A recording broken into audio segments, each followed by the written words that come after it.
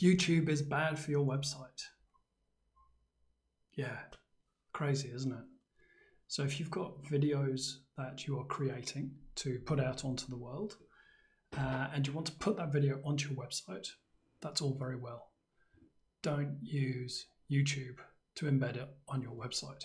And the reason for that is that the performance of YouTube is absolutely rubbish. And even though it's a Google product and Google want you to use YouTube, the way they load it and the way and the amount of assets and so forth that it has to actually render a video on your website is really poor. Now, the reason that that is bad is because the lighthouse stats that Google use in terms of measuring your performance and your site's performance are actually at odds with YouTube.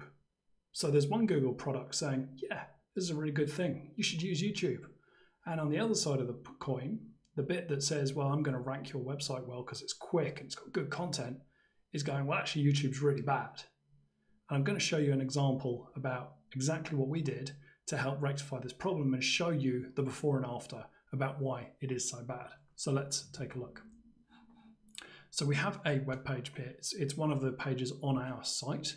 And we started out by having this video here embedded using YouTube. Nice and simple, nothing complex, nothing difficult. And we've measured this twice. So here is the first version of that report. Now, if you ever want to do these, you can simply right click on a website, click inspect, and then use the Lighthouse tab in Google Chrome. And then it will allow you to run a report and give you this information. This is generally the best way of doing it because it's typical, as in it's using a typical internet connection, it's using a typical computer, and most importantly, it's coming from the geography where you are and more than likely where the rest of your audience are instead of being tested from the other side of the world. So let's see what we've got. We've got a performance of 64, our best practices down on 83. We want to get those as high as we can. This is going to be one of the things that's going to make a big difference. So let's have a look at the detail about why that is the case. So we've got some render blocking resources. All right, well, nothing obvious there that says YouTube, so it's probably not that. The largest contentful paint image, it's saying preload that image. We can see that's coming from ytimage.com. That's YouTube's image server. So here we go, we're starting to already see some impact of half a second of loading that's preventing the site from loading properly. Let's have a look at some unused JavaScript. What have we got in here? Okay, so none of those are related, so we can ignore that for a minute. Unused CSS. Have we got any YouTube related stuff in here? Probably not. There's some inline CSS, but everything else is coming from our site. What else have we got?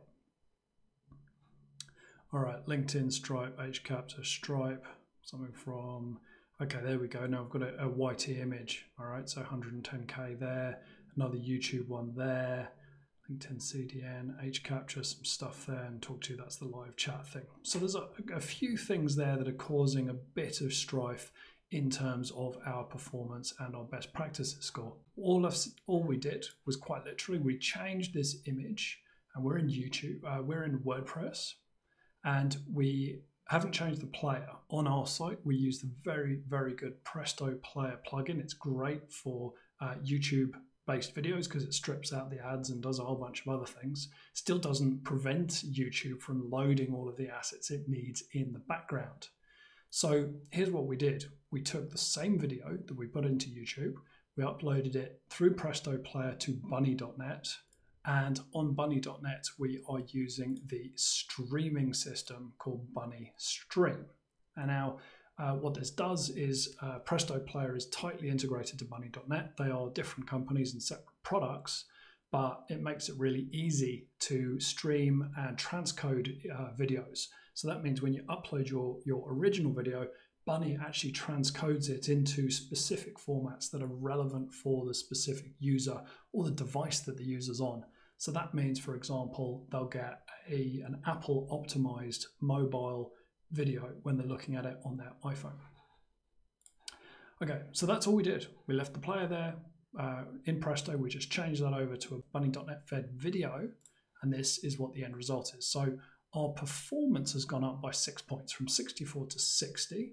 Okay, and our best practice there you can see has had a huge leap. So there's the before, we've gone from 83 and we've leapt up to 92. So we've had 9 points better in best practices.